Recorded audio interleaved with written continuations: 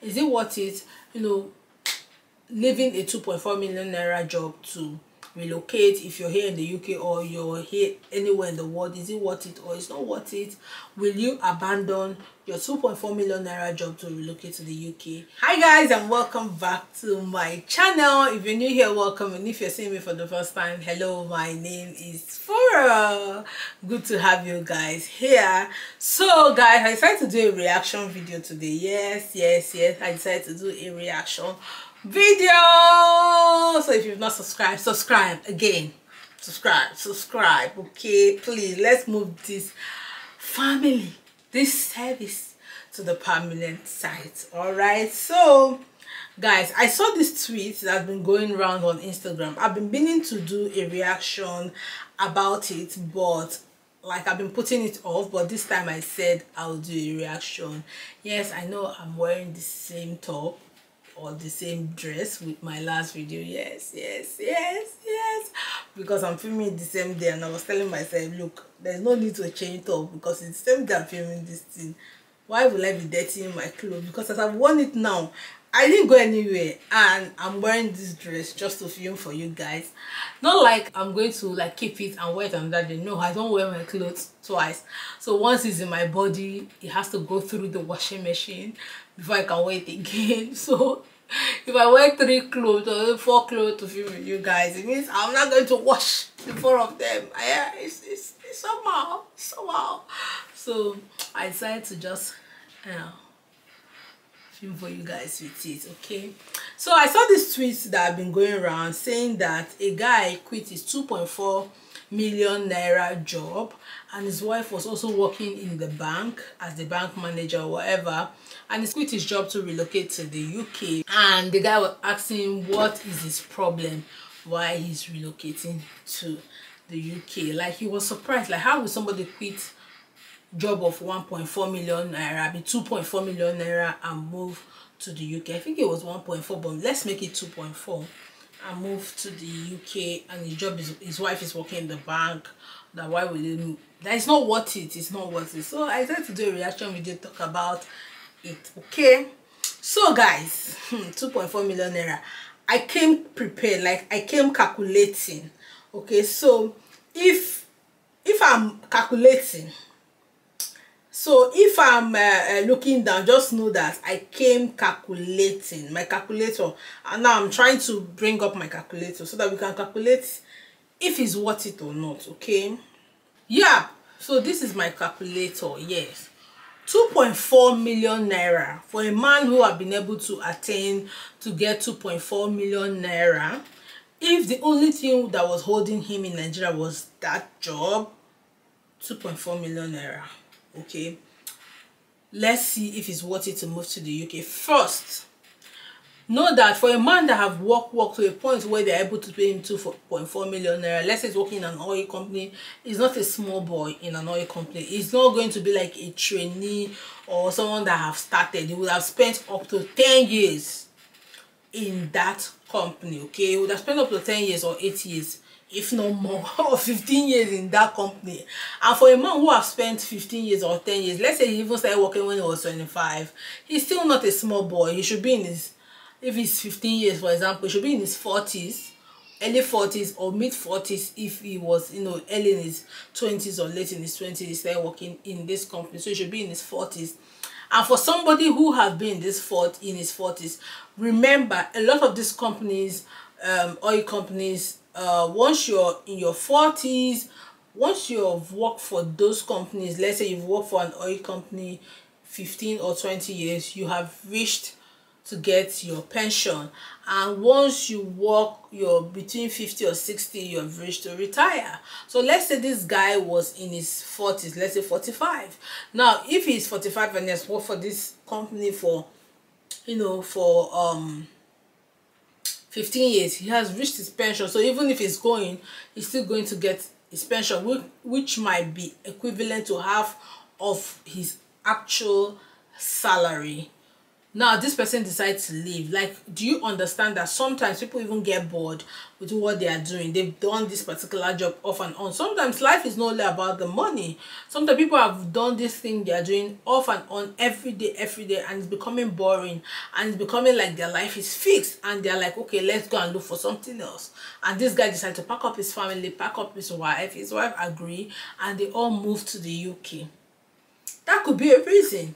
Or this guy would have reached where he's now, you know, he's getting his pension, and he's fixed, he's sure that money will be coming into his account every month.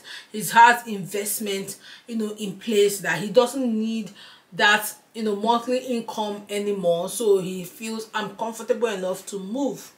So people have different reasons why they do different things. The problem is people on social media just judge things based on their own situation. So let's say this person that is putting this tweet out has not been able to see like 1 million a month, and he sees someone that is making 2 million, and his head is like, it's a lot of money. Why are you leaving this whole money to go to the UK to do a master's? Because he actually said, I can't find that, I didn't scream munch when I saw it, because I didn't have intention to do a reaction about it.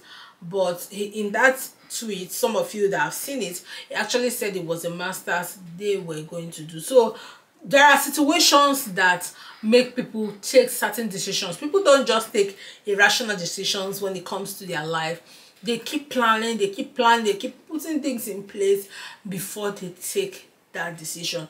And for you to mention his wife, it means he had kids. So let's say this man and his age, he would have had like 2 or 3 kids. And people that earn this amount of money, they spend tons of money sending their children to better schools, because they would have gone through certain things in their life and they don't want their children to go through that. So some of them spend as high as, let's say if their children is in primary school, they spend as high as 350 a term for each of their child. So let's say this man has 3 kids and he's paying like 350. That's for the major school fees. 350 times 3, that's 1.50,000. That's 1.50,000 naira. And in that 3 months, let's say if he's actually making 2.4, so times that's like 10% of his income are gone only on paying the children's fees. Now remember that people that work in this kind of jobs don't just get a lump sum of this 2.4. They get tax, they get deductions from the source before the remaining now gets to them. So this man pays 1 point something for his 3 children's primary school fees. Let's say if he has a child that is in secondary school and he's paying like 1 million a term, how much is remaining in this his whole 6 million in 3 months? So we're using like the 10, which is 3 months. How much is remaining? No, how much is remaining? Nothing is remaining. But whereas, let's say he doesn't have like any investment, he doesn't have anything, he's actually getting this 2.4, and let's say before they take tax everything, what comes to him is 2 million naira. That is 2 million naira. And with his experience, I can actually get a job that will pay him £5,000. If this man has spent like 15 years in an oil company, or in, because oil company that can pay you that much, I don't think a bank can pay you that much. Quote me, you're free to dispute, but I don't think a bank will pay you up to 2.4 million naira. Probably people that will pay his oil company, all this Mobile, all this Shell, all this LNG, those big companies that will pay up to that amount every month. So let's say that man decides to move. Let's say he doesn't have anything in place, doesn't have any, let's say he just has a house. They always have houses, okay? He just have a house where he lives in, but he doesn't have like the ones he's renting. He doesn't have, he's not pensionable. All he makes is 2 million. So after he starts, he makes 2 million every month. And he comes to the UK and he decides to do £12 per hour job, let's say support work. He doesn't, you know, with his experience, I expect him to get a good job. Let's say he's a project manager or he's whatever in his company. I expect him to get a good job here, because I've seen a lot of people dependents that come here, they have experience, good experience, so in wherever they are coming from, especially when you have a technical experience and you come here, you get a job. I just met a guy who came here, and he's a project manager back home in Nigeria. He's worked for 15 years, and he's a dependent to a person, a wife that is going to school. He got 85,000 per annum job. Now 85,000 per annum job divided by 12, that means he's getting 5,000 divided by 12.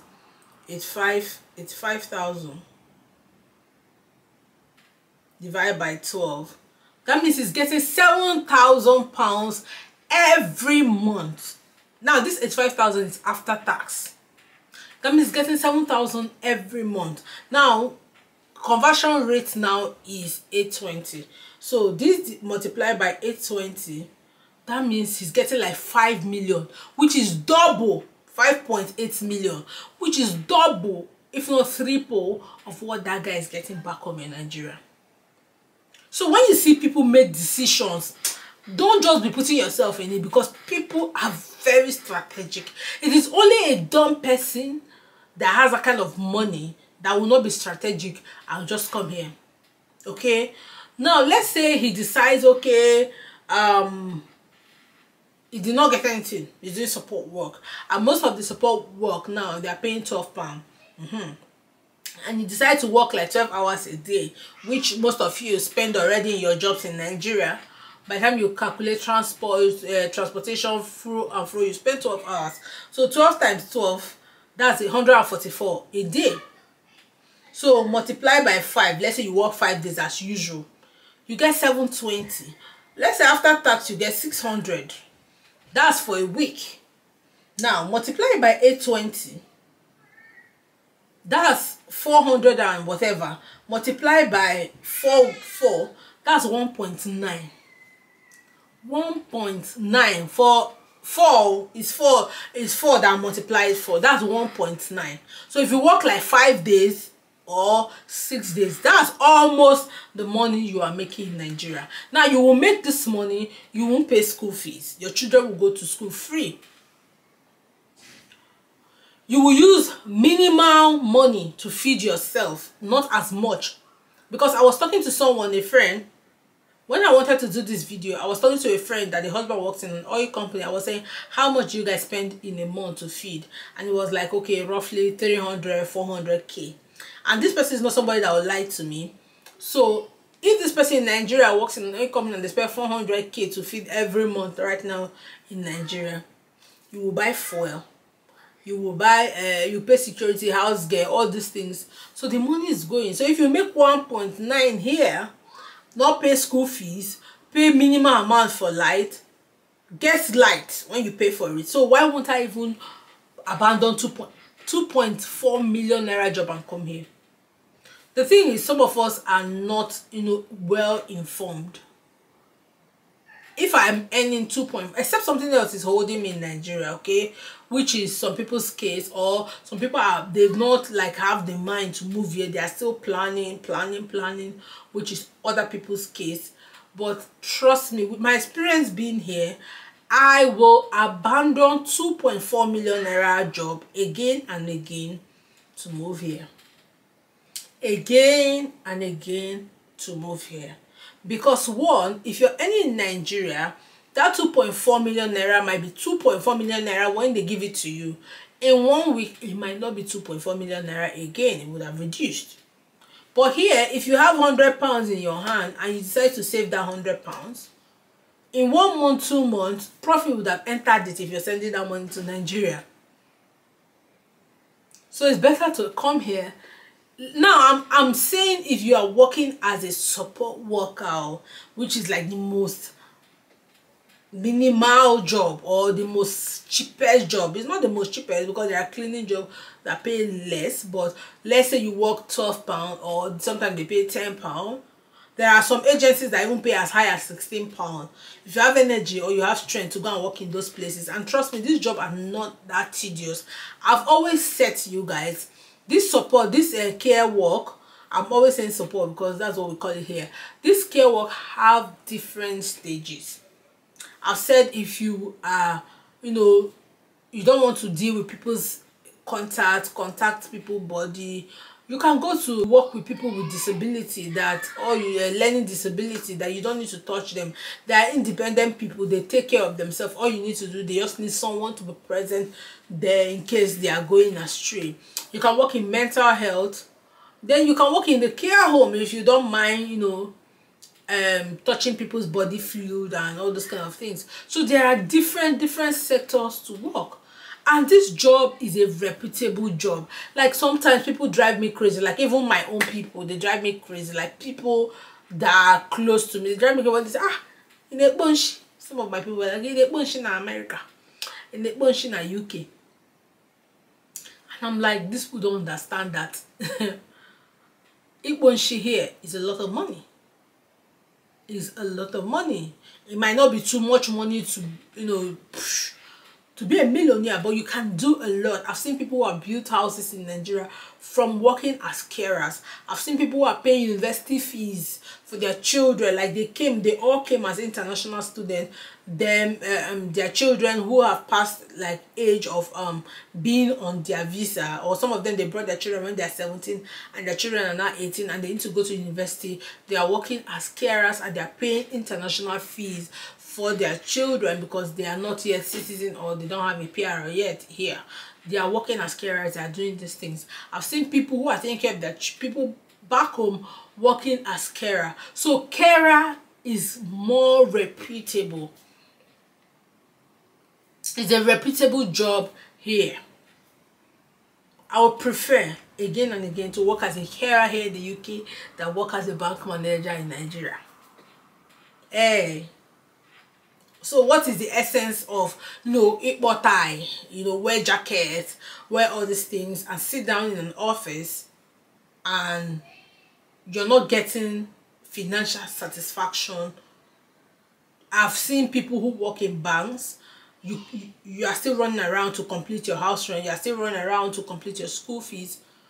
Moreover here, if you are working as a carer, you don't need to run around if you plan yourself very well, except you're living extravagantly. But if you plan yourself very well, you don't need to run around for any school fees or any rent or any whatever for yourself. So probably when you want to run around is if you now start living beyond your means. And then if you now relocate here finally, you have opportunity to integrate into the system and become their permanent resident, or you become their citizen and your children will get this dual citizenship.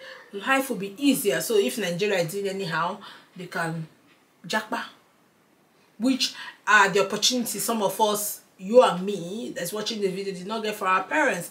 Because I'm just thinking, like, if my parents had foreseen Nigeria and had me in the US or had me in the UK, like some people, I have friends that their parents had them here, okay, it would be a lot easier now that I want to relocate. I'll just carry my red passport and just flag it and just come on, be enjoying life. But anyway, we move. So again and again, it is worth it to abandon a 2.4 million naira job and move here, because if you depend only on the 2.4 million naira, you can actually make that 2.4 million naira here. With your experience as a project manager, with your experience as a surveyor in Nigeria, you will get jobs. With your experience as even a bricklayer, you get job. I was talking to someone who came as a student and he works in a construction site as a bricklayer. He said he makes as much as 20-25 pounds every day, and it's as much as he wants to work. If he wants to work 12 hours, he wants to work more than 12 hours.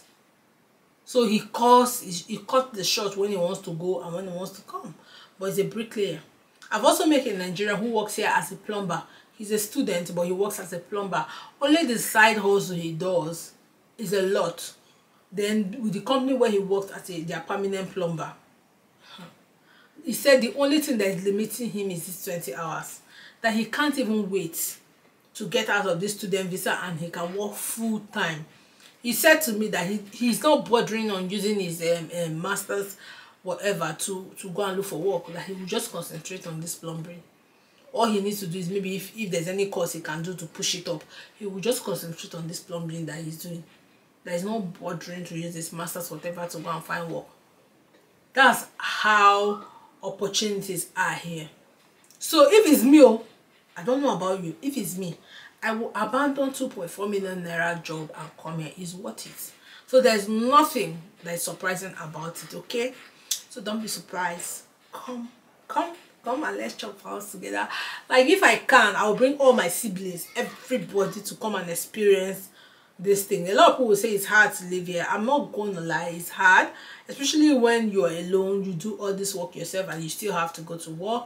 But at the end of the day, you don't have to look at the present. You have to look at the future, what the future holds. Imagine I'm able to skate through and integrate myself into the system, and I'm 67, I retire.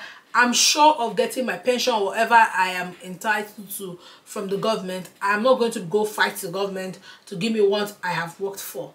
They will give it to me because it's my right.